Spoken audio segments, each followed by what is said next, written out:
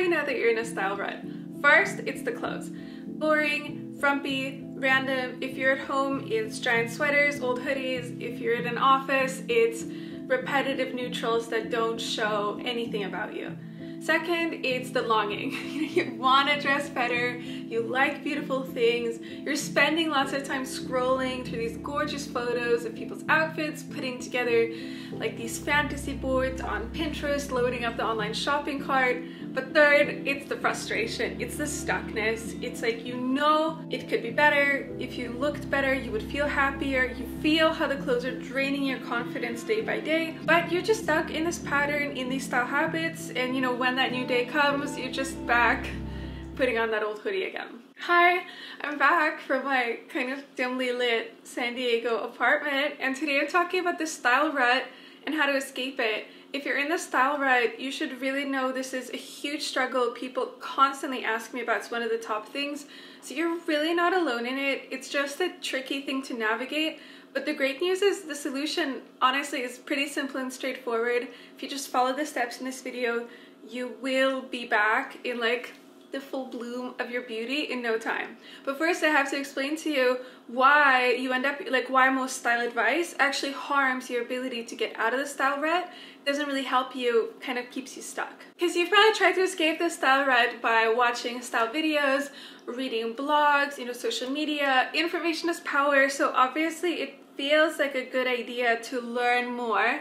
But the problem is that a lot of the style advice you're learning is just really complicated. It's usually a multi-step process where you set up a Pinterest board, you're going to take a bunch of photos, you're going to figure out your body type, the colors, inspiration, aesthetic, put it all into these outfits, clear out your closet, you know, all the style advice. It's so valuable, right? All of these things obviously help you on the style journey. But this info does not help you get unstuck. It doesn't help you with the style rut. You could spend hours and hours reading these things and still be going back to that one pair of yoga pants and that one jacket that you own. Why doesn't it help? Because this approach does not acknowledge the actual struggle you're facing. Like, you might be lacking some style knowledge. Maybe you don't know how to perfectly put outfits together, you know, like you could use some clarity on your style goals or a name for your aesthetic, but it's not the actual problem. The actual reason you're in the style rut, the much bigger struggle you're facing, is simply overwhelm. Because if we go back to the problem of the style rut, think about when it started. There's usually some big external change that triggers the style rut. That's like a life change, body change, environmental change. You got kids, you started working from home, you moved to a totally new area. So this big thing happens, and as a result, you lose access to maybe your previous wardrobe or your wardrobe routines, and then you never get new wardrobe, new routines, because life is just busy and stressful. You don't have the time, the energy, the resources to figure out the new style. So even if like now life has gotten easier and you're ready to improve your style, even if you're ready and you have more resources, it still feels like an enormous project, because you know it's gonna take lots of time and money and, you know, taking the pictures, buying the stuff, sending it back, trying it on, doing the research, all the shopping. It's like, it is just a lot. And if you're in the style rut due to overwhelming yourself is not going to get you out, right? So gathering all this info and setting up a 20-step plan is just overwhelm. It's kind of like watering a plant that's already overwatered. Like, yes, water is essential for the plant's survival, but it's also going to choke on it. So yeah, you need some style info, but you might be choking on it. And now that you understand the problem, the overwhelm is at the root of the style rut, you already have your hint about the solution. And to figure out this, you know, the first step in the solution, we can use fitness as an analogy. It's a great analogy because, you know, if you want to get fit, it's so easy to fall also into a rabbit hole of info like, should I stretch before or after? You know, what type of supplements should I take? What's the perfect gym routine?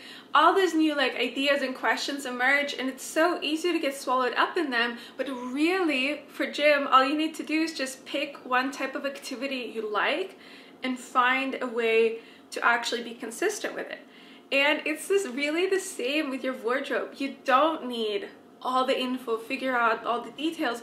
You need to kind of get out there and start moving a bit.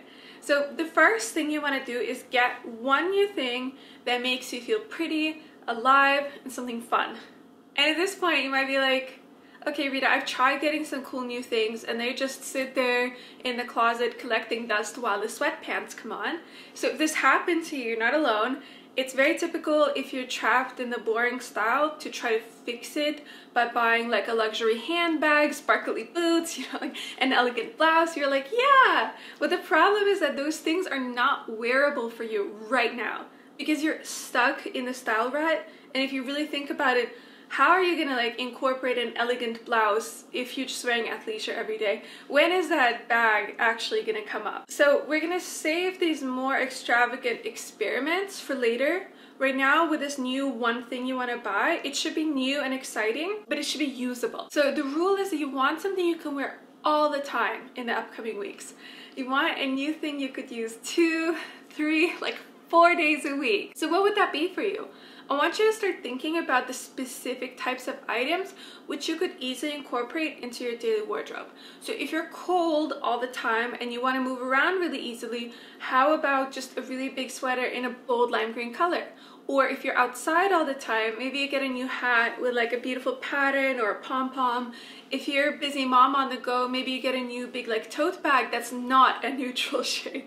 Or if you're like in gym clothes all the time, maybe new gym clothes that feel like really special. These are all just quick examples of items that fit this criteria of being new and exciting, but also really usable. I know that a lot of people really like to start with a fresh new color. I mean, colors are literally light waves, right? So bringing in new colors, like bringing a new wavelength of energy into your life, I think it can be really great. Because of my item, I remember like what really helped me with my style rut way back in 2018. It really lost my way. I was just having a very tough time. And my exit item was this big pink fuzzy sweater I bought from H&M. And I wore it for months and I wore it like at least twice a week. It really wasn't the right color pink for my complexion, honestly. It wasn't the best shape for my body. But that's not what mattered to me then. I wouldn't change that now. Because before the sweater, I'd mostly been wearing black, you know, dark blue or white. And I was just wearing kind of like tailored minimal blazers. Everything very just quiet. And there was this big pink fuzzy sweater and I couldn't hide, right? Because whenever I went anywhere, people noticed it just because of the color. And it was very friendly, it was very radiant.